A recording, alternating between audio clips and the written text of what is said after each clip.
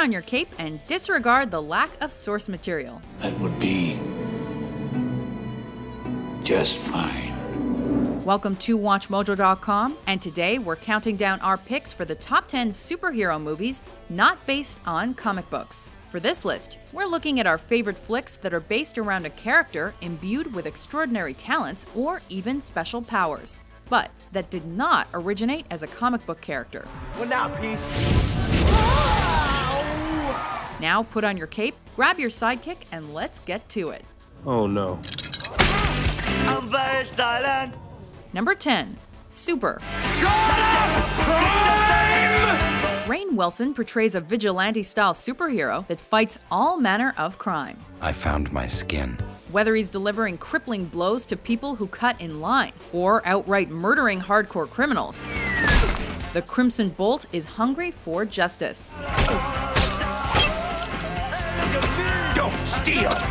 Don't molest kids! Don't deal drugs! Joined by his trusty sidekick, played by Ellen Page, the unhinged dynamic duo stirs up all kinds of trouble while trying to rescue the cook-turned-superhero's troubled wife. I didn't know I wasn't supposed to kill him. I mean, I'm just learning. You have to teach me these things. How am I supposed to tell crime to shut up if I have to shut up? Next up, Sky High. Number 9. Sky High.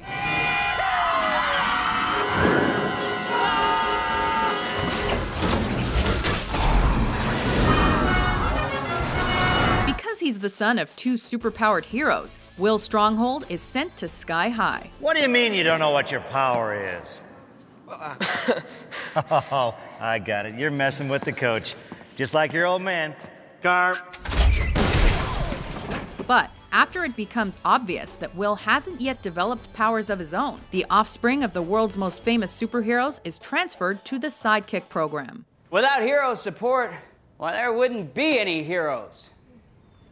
All right, there probably would be heroes, but they would be very lonely. By parodying the genre, this family comedy puts a fun twist on the world of comic book heroes and allows us to experience the plights and trials of regular high school kids through the eyes of superpowered teens. Leave them alone! He's strong. I'm strong? He's super strong.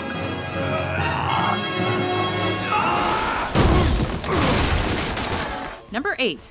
Hancock. What, boy? Bad guys? What, you want, a cookie? Tell on my face. Will Smith plays John Hancock, a drunken, down-and-out superhero who fights crime while causing all kinds of collateral damage. I'm not gonna judge, but if you don't pull over and give yourselves up quietly, I swear to Christ, your head is going up the driver's ass, his head is going up your ass, and you drew the short stick because your head is going up my ass. Since Hancock doesn't take his job too seriously, he often incurs some problematic confrontations with the law. Thank you for being okay with that. But things start to change when, in an effort to thank him for saving his life, public relations consultant Ray Embry sets out to reinvigorate the superhero's image. You're a superhero. Kids should be running up to you asking you for your autograph. People should be cheering you on the streets, you know? The hell are you pricks looking at? Oh, no, shh, no, they're not. It's all right. What we get is a film that fuses comedy, action, and drama with memorable performances from its stars. You're a hero. Insurance policy of the gods. Number 7. Megamind. Great news! I'm a changed man, and I'm ready to re-enter society as a solid citizen. You're a villain, and you'll always be a villain. You'll never change, and you'll never leave. You're fun. This delightful superhero romp asks the question, what happens when a supervillain finally vanquishes his arch nemesis? In order to stop me, you need to find me first, Metro Man. We're at the abandoned observatory. Aha! No, we're not! At first, the bumbling baddie enjoys his new position as the ruthless overlord. Miss Ritchie, we meet again. Would it kill you to wash the bag? You can scream all you wish, Miss Ritchie. I'm afraid no one can hear you. But it soon becomes apparent that without anyone to fight, Megamind has lost his identity. Let's just have fun with this, come on. In addition to super voice work from the likes of Will Ferrell, Tina Fey, and Jonah Hill, to name a few.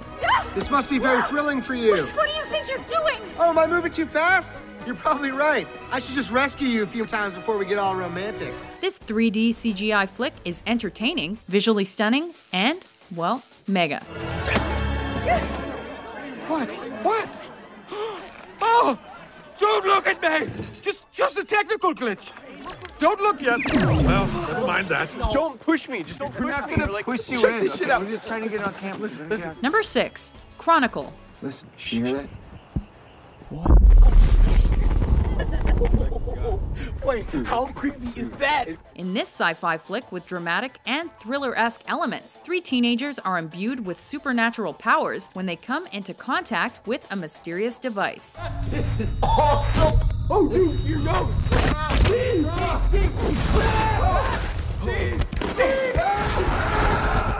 Using the found footage style of filmmaking, director Josh Tank made Chronicle a breath of fresh air in the superhero movie genre.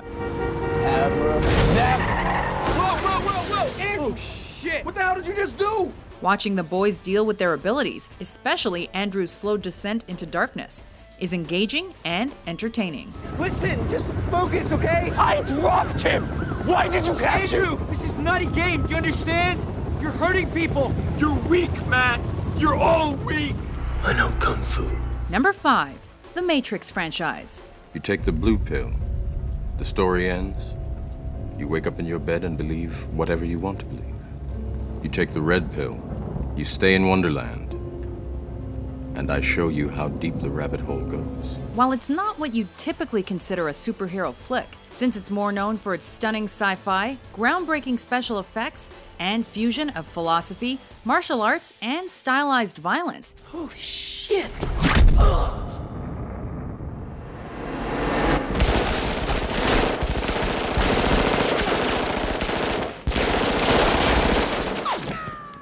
The Matrix also attracted fans for the superhero-like story at its heart.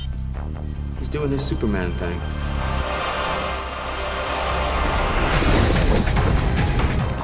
Though he initially believes himself to be like everyone else, computer programmer Neo slowly comes to suspect there might be something more to the world than the mundane reality in which he lives. This can't be. Be what? Be real? After his awakening, he's told he holds the key to freeing humanity from the machine-dominated Matrix. Upgrades.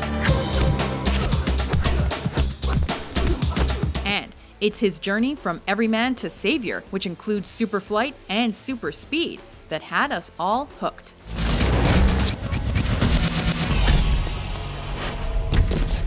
They took my hands. Number 4, Darkman. This action movie revolves around a scientist named Dr. Peyton Westlake, who ends up having to use the synthetic skin he's developing on himself after a gang of thugs horribly mutilates his hands and face and blow up his lab.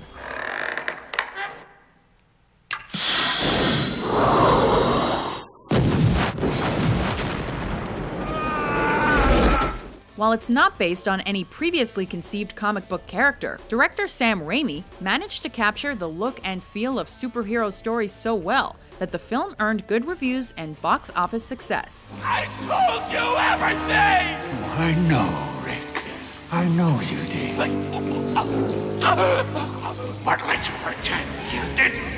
Darkman also spawned comic books of its own, as well as sequels and other media. But I can tell you this. She doesn't date freaks.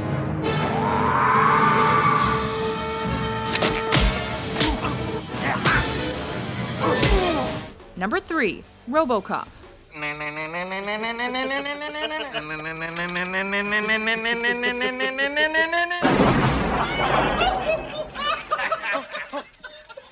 Well, give the man a hand.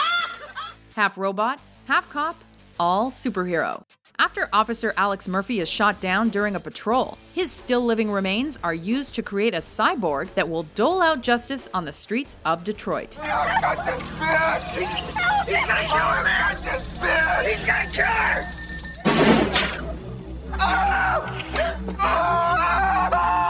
However, things don't turn out as planned when RoboCop begins to feel human emotion and starts remembering his past.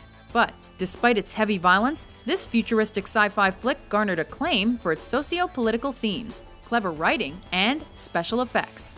Nice shooting, son. What's your name? Murphy. Number 2, Unbreakable.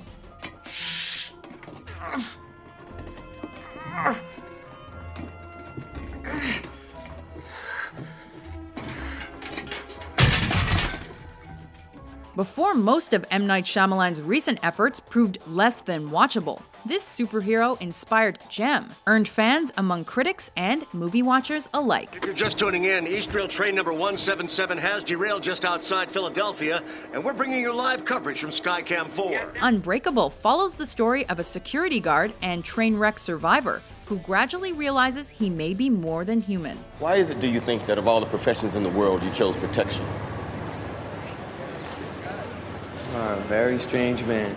As suspenseful as it is intriguing, the movie also features interesting plot twists and an added sense of realism to the superhero struggle.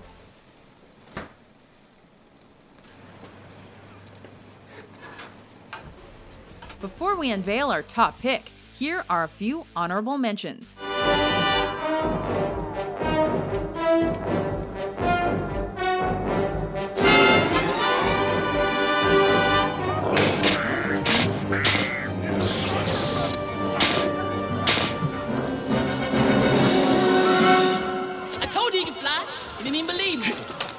Ladies and gentlemen, let's give it up for Medium Man! Need a hand? That's handy work. Now lock him up, Chota boy. Number 1, The Incredibles. Well, we could share, you know. I work alone. Well, I think you need to be more flexible. The Pars aren't your typical nuclear family.